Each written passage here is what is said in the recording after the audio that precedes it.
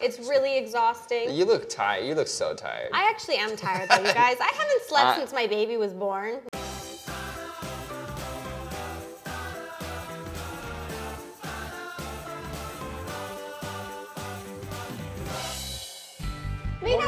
Hey, what's up, guys? Hello. How's it going? It's going good. Good. How are you doing? You have our stuff. Good, good. We want it.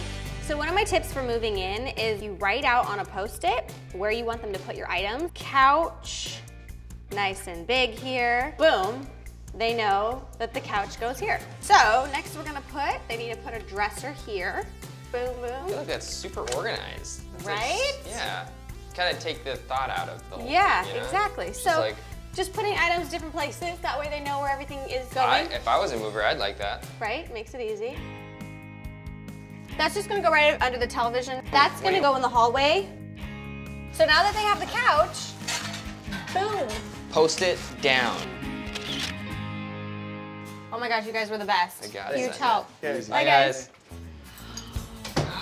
No. Beginning at the end. How about you tackle the kitchen, I'll tackle the closet. That's good. Have a little bite of my protein bar. Oh, break. All right, here we go. We're sliding this in here. I like everything to be super organized, so I don't just want to take it out and throw it. I want to take it out and like neatly place it in all these different places. It's really easy for a girl's closet to get like cluttered. So what I decided to do was invest in all the same type of hangers. You can get these at Home Goods or all these really great discount home stores. So I'm just gonna start putting my closet away and hanging them with the new hangers. Sometimes people aren't sure what to do with their closet. I think color coordinating is a really good option because it narrows it down. So if you're having a hard time finding something or you have a lot of items in your closet, you can find it a little bit easier if you color coordinate. I would say every 2 to 3 months I go through my closet to purge, and I'll look at something and I'll be like, we'll touch base with this in 2 months and see if I still want it. 2 months later, I'll look at it and I'll go, you know what, I really don't think I'm gonna wear that, and I'll donate it. Whoops! You can see it's like already starting to come together and just look a little bit more organized. And I don't know if you could tell, but with all the same hangers, it just looks so much better in my opinion.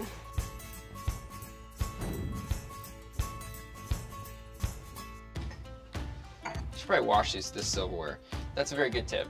Always wash it. Like if you're in the middle of a move, I would wash everything. These get dusty and the movers are touching everything, so it's just good to everything's nice and clean. Chickpeas. Let me see if I can even do this. I can't believe I'm using a label maker, honey. It works. I'll pass it to you. Let's do it. It's nice when everything's organized. You feel inspired to cook. You know, when you get in the kitchen, when everything's dirty and unorganized and crazy, I don't know, you just don't feel inspired to get in there and cook. Do you guys like label makers, or do you think that they're Old. like, no, not old, but overkill maybe? Labeling the pantry. Check out glam.com for more of our moving adventure. Where are the white beans? Where are the black beans? They're under here and over there. That's not how it goes. You're ruining my musical.